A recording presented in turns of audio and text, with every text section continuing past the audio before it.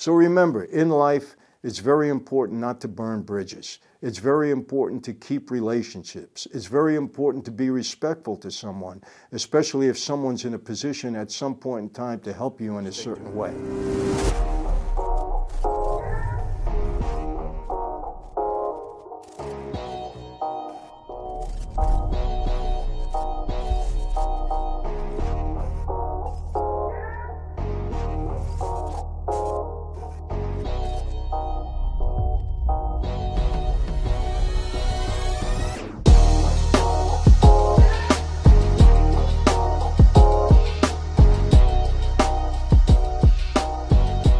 Hey everyone, welcome to another Sit Down with Michael Franzese. Hope everybody is doing well. I always say that, and everything is good on this end. Praise God for that. And first off, I want to thank everybody, all of you that are subscribing, that enjoy the content. We appreciate it very much. Share it with those that you think might enjoy it also. We appreciate that very much. And always remember this, we're always trying to encourage you and provide you with content that we think can be a benefit to you. So click on the link below. There's a guide that you can get on leadership, negotiation, a lot of things. Check out the Inner Circle. I think you're going to enjoy it. It's growing in leaps and bounds, I'm telling you, and people are getting a lot out of it. So that's what we're all about here. We want to help you, encourage you, give you expertise in business, leadership, and give you the benefit of all my experience, both in that life and out of the life. So take advantage of it. A lot of it is free, so get in there and enjoy it. One of the things that I keep getting comments on is about certain scenes in movies that people want me to talk about. Michael, what did this scene mean to you? What did that mean to you? Is there a lesson in it? And, I thought about this, and something very unique is happening in the church that I go to. Every February, they have kind of a movie month where they take secular movies, and then the pastor will go out and give a message about certain scenes or certain parts of that movie.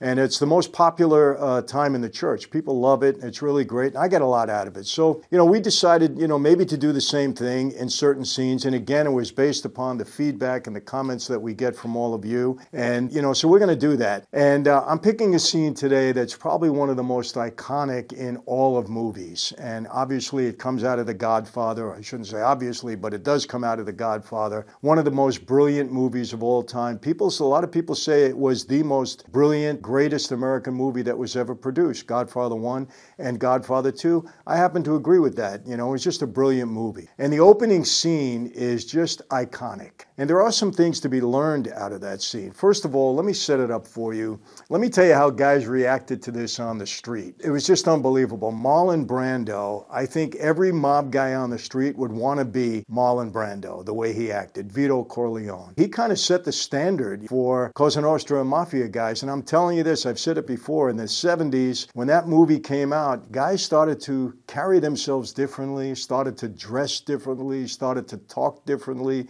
They would mimic things from, The Godfather. It had that much of an impact on guys on the street. And I think in a good way, in many ways, because, Vito Corleone, his character was patterned after a few guys. I already mentioned this in a prior video. Carlo Gambino, for sure. I think Joe Profaci, because he was in the olive oil business. He was a composite of a few guys, maybe Frank Costello, because of his political connections. A composite character, but the way he carried himself was just unbelievable. And everybody kind of looked up to the Vito Corleone character. And this opening scene, again, was iconic. I'll set it up. I'm sure many of you have seen The Godfather. It was amazing. One time, I asked my daughters about it. They hadn't seen The Godfather. I said, you got to be kidding. You got to watch the movie. And of course, they watched it and loved it. But I think just about everybody watching this video has seen The Godfather. But iconic scene, opening, amazing. Vito Corleone is sitting in his office. It's in his house, and it's the day of his daughter's wedding. And there was a tradition, a Sicilian tradition, that anybody that comes to the father of the bride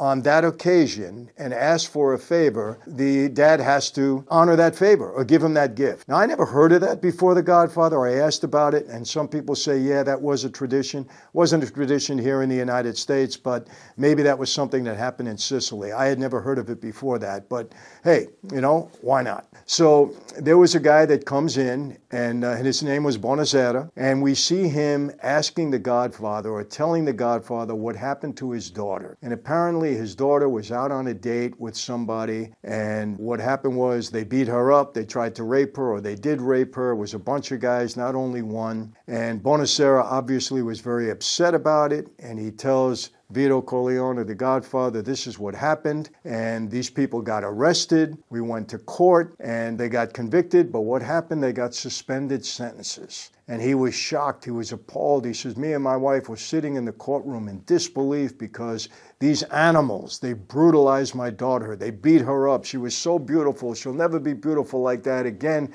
And they got suspended sentences, and he couldn't believe it. So now he comes to the Godfather on the day of his daughter's wedding, and he asks for a favor. So he gets up and he asks the Godfather, he whispers in his ear because he doesn't want anybody to hear. Sonny Corleone was there, and Robert Duvall, the consigliere, was there. So he whispers in his ear. And that's when we first really see Vito Corleone. And what he asks him to do, he asks him to kill the guys that brutalized his daughter. And the reaction from Vito Corleone was classic. And he says, Bonaser, you come to me on the day of my daughter's wedding and you ask me to commit a murder.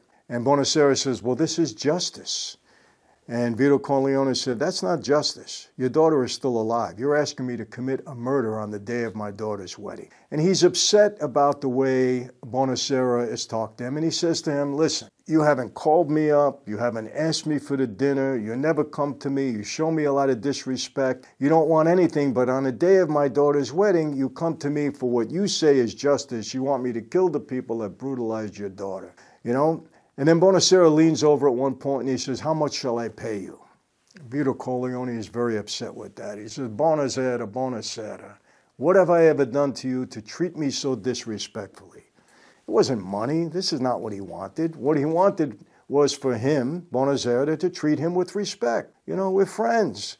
Invite me over for dinner. Come and see my wife. I'm the Godfather, and you don't even give me any respect. And he was upset about it, and rightfully so. So, you know, he looks at him, he said, if you had shown me respect, today, the scum that hurt your daughter, they'd be suffering this day. And he tells him just like that. And, you know, Bonaser gives in. He calls him Godfather. And Vito Corleone, you know, he doesn't resist. It is Sicilian tradition. So he says, I'm going to take care of it. Don't worry about it, basically. And, you know, he tells Consigliere, he says, look, give this to Clemenza to handle. He says, I want to make sure, give it to guys that can control themselves. He didn't want these guys to get killed, but he wanted to rough them up and do the favor for Bonaser. And it was an amazing scene. It kind of set up the entire movie. It was brilliant.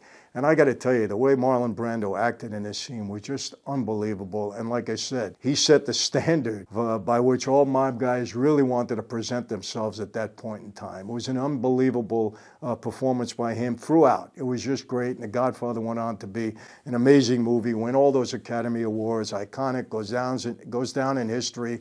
Godfather 2, the same thing. They lost it in Godfather 3, but, you know, just a brilliant movie. You know, so what are the takeaways from that movie? This is what we really got to talk about. What were the takeaways, I should say, from that particular scene? Well, you know, for me, I looked at it and I said, well, you know what?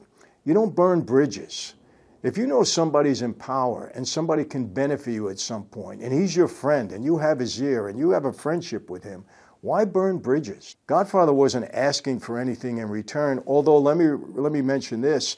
He did say to Bonaser, he said, at some point in time, I may ask you for a service. Now, Bonaser was an undertaker. He said, I might ask you for a service. He said, hopefully that day will never happen, but one day maybe it will happen, and that's how you repay me, you know, for this kindness that I'm showing you. Now, we know in the movie that Bonaser did perform a service when Sonny got killed at the toll booth. He brought, the Godfather brought Sonny's body to Bonaser to take care of, and, you know, in a terrible scene, he says, you know, look what they did to my son, those animals. He said, please take care of him. I don't want his mother to see him this way. It was a tough scene, but and that came later on.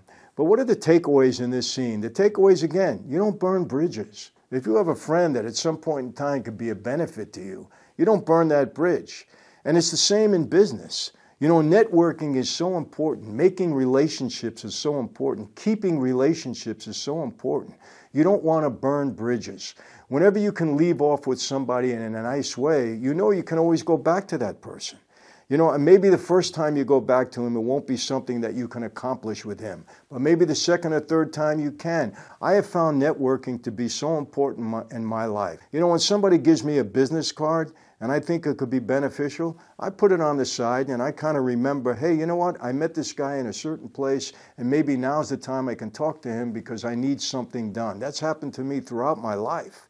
Networking is very important. So I think in this scene it shows us that, because Vito said, had you been just respectful to me, anything that you want, it would have been done on the spot because we had that relationship. So remember, in life, it's very important not to burn bridges. It's very important to keep relationships. It's very important to be respectful to someone, especially if someone's in a position at some point in time to help you in a certain way. It's very important, you know, again, you don't burn bridges, you give respect when it's due, and you always try to leave off with people in the right way. If you do that, you see your relationships at some point in time are going to be very meaningful to you. So, you know, all of this that I talk about it in my negotiation guide, in my leadership workshops. We talk about this in my inner circle. These are ways that you can benefit in life. And you know, sometimes you learn a little thing, you know, that becomes so important at some point in time later on. Just imagine networking with somebody, not burning a bridge, and you come to him maybe with a deal or something that you need later on,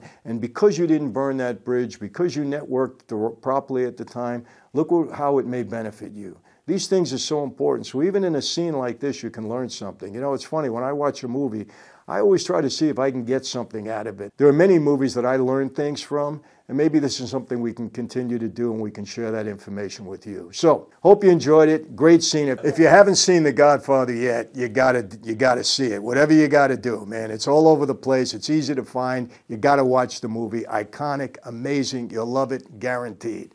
So, that's it for today. How do I always leave you? Same way. Be safe. Again, these are trying times. Be safe. Watch your back. Look over your shoulder when you're walking down the street, especially in these liberal cities. Sorry about that, but those are the facts. Be healthy. I think most of us are coming out of this pandemic okay. For those of you that haven't, my heart goes out to those people that are left there. Sorry for that. But be safe, be healthy. God bless you. We need God's blessings more than ever before. And yes, I will see you next time. Take care.